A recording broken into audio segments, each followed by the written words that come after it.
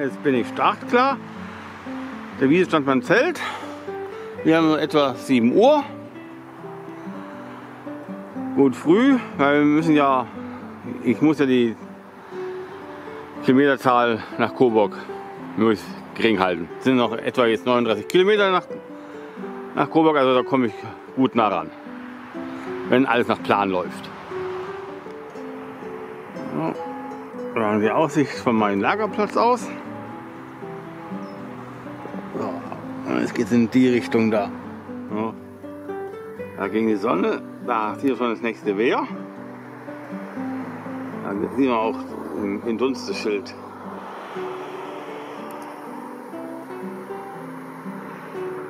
So, hurra! Wie es ausschaut, diese Schleuse wie meine Bootsrutsche. Knopf drücken, ruhig sitzen bleiben, nicht steuern und unten gleich links weg paddeln. Da kommt dann wohl die Mauer. Und das heißt es aufs grüne Licht warten. Oh, hier eine in einer starken Kurve.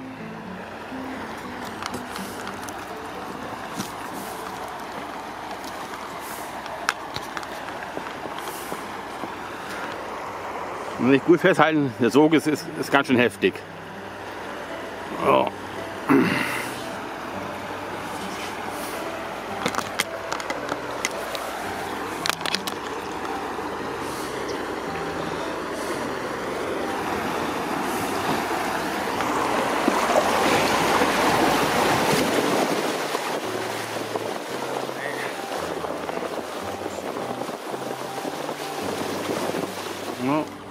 Und so schaut die Bootsrutsche aus, wenn kein Wasser drin ist.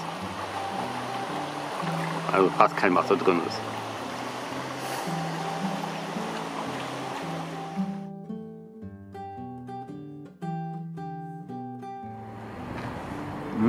Mein erstes Schiff am Morgen.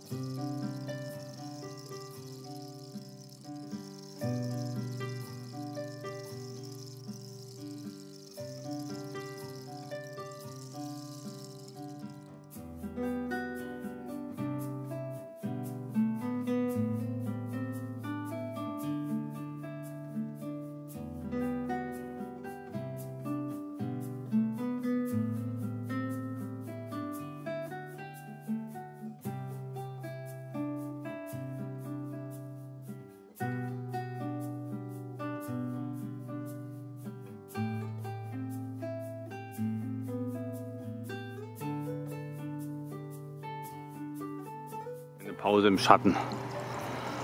Das ist Windstille, das dröhnt ja voll rein, die Hitze. Ist schon bodenlos. Eigentlich erst 10:30 Uhr und es ist schon wieder viel zu heiß. Davon geht es hier aber super stark schlängeln, das Ganze.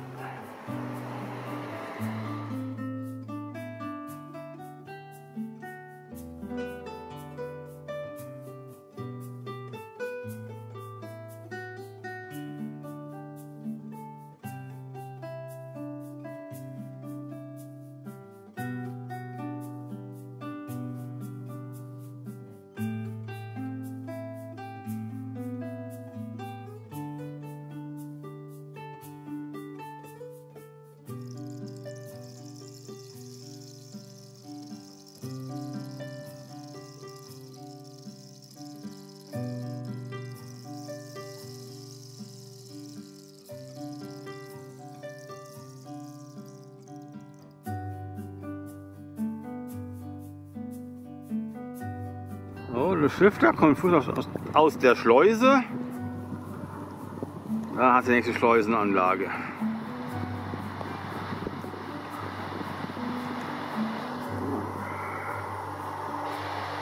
Mal gucken, wo mein Schild ist. Das sehe ich jetzt gerade gar nicht.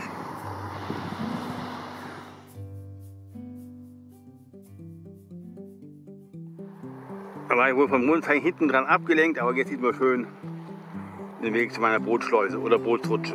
Schauen wir mal. Dicken grünen Schlons. War nur, dass irgendwann das grüne Ding aus dem Sumpf auftaucht. Oh, schade, keine Bootsrutsche. Naja, jetzt heißt hier Schilden in der Schleusenkammer. Aber ich habe Glück, die Schleuse steht im Oberwasser. Da geht dann fix den grünen Grauen in der Schleuse drin. Boah. Erwähnt, den grünen Hebel ziehen. Dann hat hier die Ampel. Und da wird man immer bestens informiert, wie es steht. Und da steht nur da grünen Dinges, grünen Hebel ziehen. Und dann bitte einfahren und festmachen. Dann nach Festmachen grünen Hebel ziehen. Die Schleuse schließt in 1 Minute. Wenn ich jetzt eine Panik habe, schnell raus. Die Schleuse läuft und es dauert 8 Minuten.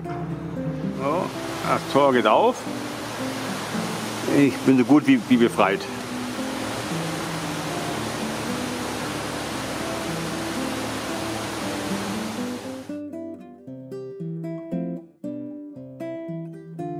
So, ich kann hier erstmal dran Boote ausfahren lassen.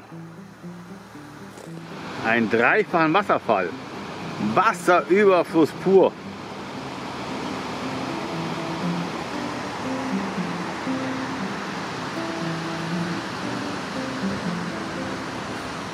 War jetzt mal gleich schnell wie das Passagierboot. Wenn ich beeilte, ist mit dem Rausfahren wahrscheinlich sogar schneller.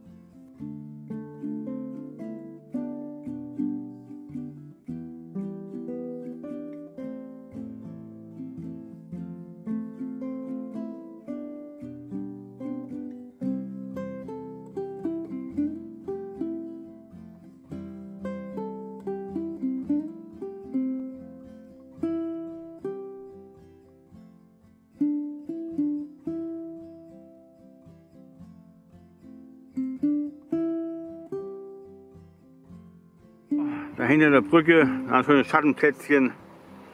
Hier wir ein bisschen chillen.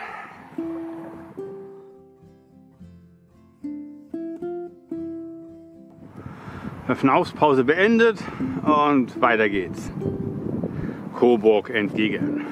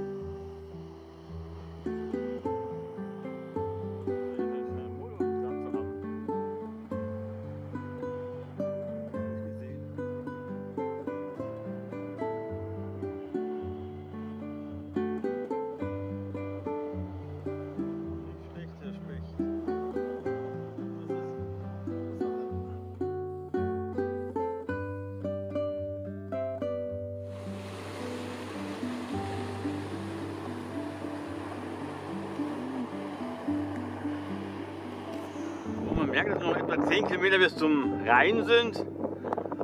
Jetzt kommt der türkische Gegenwind vom Rhein, kommt bis hier hoch.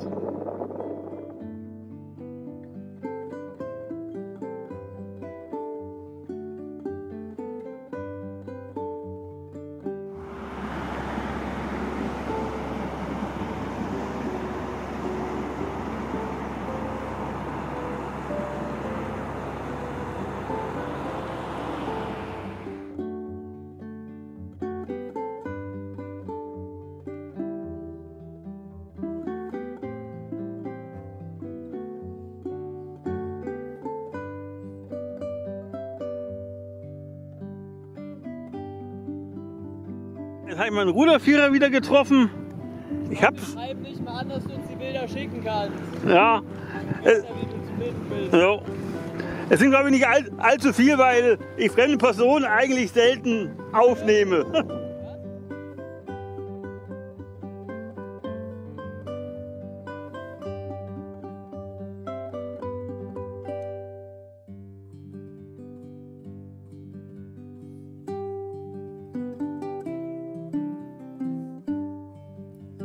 Kommen die Motorboot-Poser hoch 3 wieder zurück. Ich bin sicher, die haben für hinten eine Kamera. Mal sehen, wenn sie einen versenkt haben. Sie sind total rücksichtslos gegen Adler und gegen kleinere Motorboote. Hauptsache Vollgas. Aber da können sie wahrscheinlich besser schlafen. Soll vorkommen.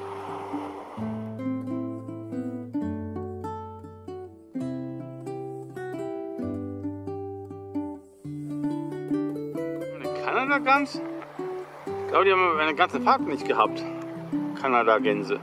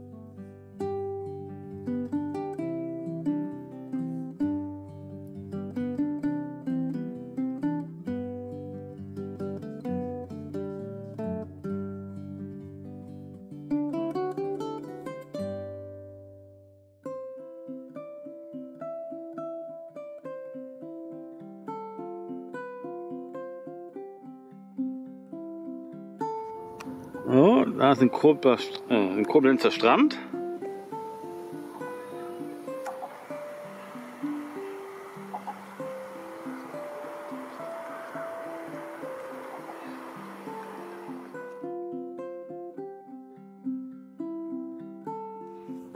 So, das ist die letzte Schleuse vor dem Rhein. Hier endet dann die Mosel. Bin mal gespannt, ob es hier noch eine kleine Schleuse für mich gibt.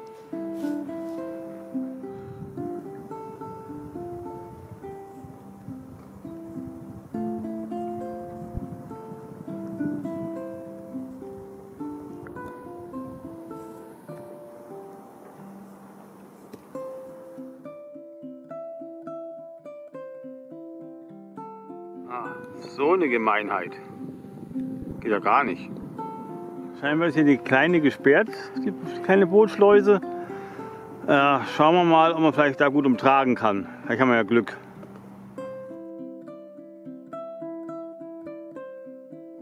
Also hier sieht es nicht wirklich so aus, aber immerhin hat es hier auf der anderen Seite, da hat es eine fette Rampe. Da kommen wir auf jeden Fall schon mal raus. Aber sage ich, diese Rampe ist abgesperrt. Halt hier nebendran raus.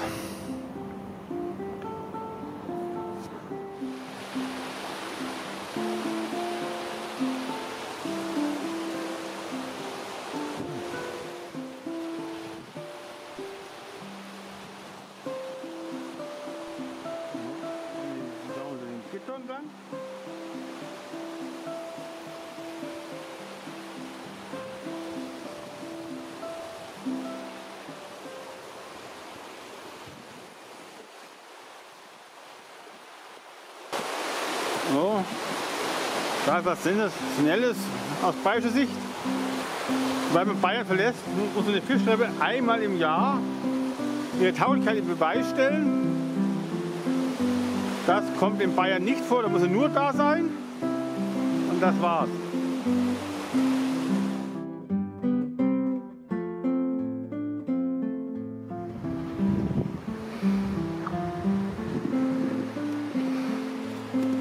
Ein bisschen diffizieren, da raus, dann da lang und Obacht geben, dass man nicht auf einmal in der Schleuse landet. Dann da die Treppe runter, dann da hinten lang.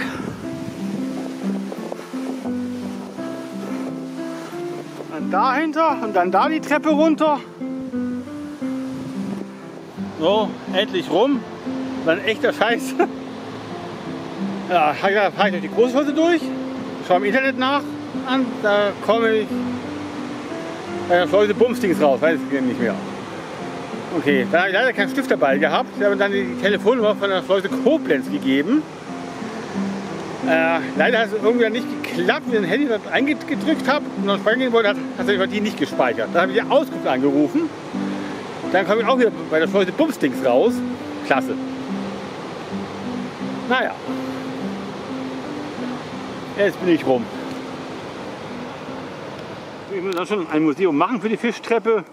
Also wirklich einmalig, wenn es sonst vermutlich im ganzen Flusssystem keine Fischtreppen hat.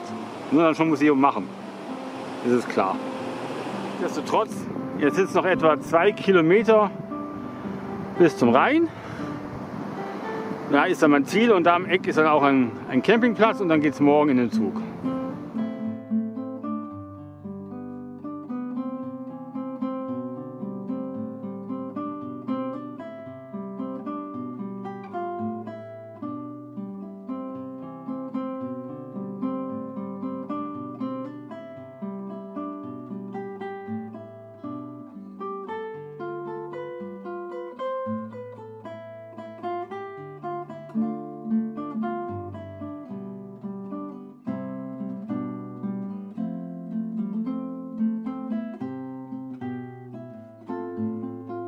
Kurz vor der Rheinmündung, das Deutsche Eck und oh Wunder, während der Woche um 19 Uhr noch was, ist das Deutsche Eck nicht besetzt, von denen ihr wisst schon wen. Ansonsten haben wir hier dann scheinbar eine Dauerveranstaltung. Ich war schon 3-mal hier und jedes Mal war es besetzt, das Denkmal. Also, nur nichts hier weg. Die wollen nicht noch eine Kulisse bieten.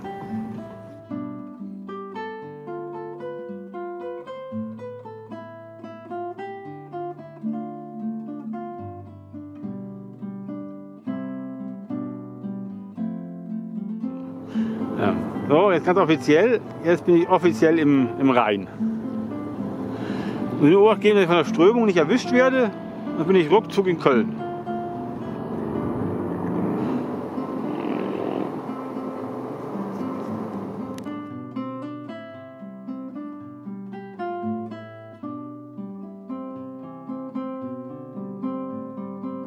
Wenn ich beim ersten Versuch alle Flüsse durcheinander geschmissen habe, links der Rhein und rechts die Mosel. So, jetzt hier dann auf dem Campingplatz. Bei meinem Glück ist er jetzt belegt.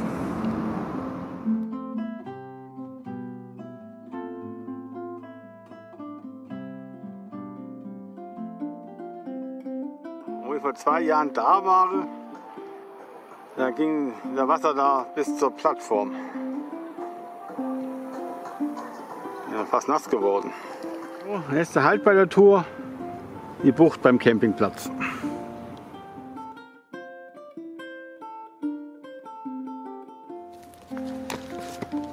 So, in Koblenz angekommen.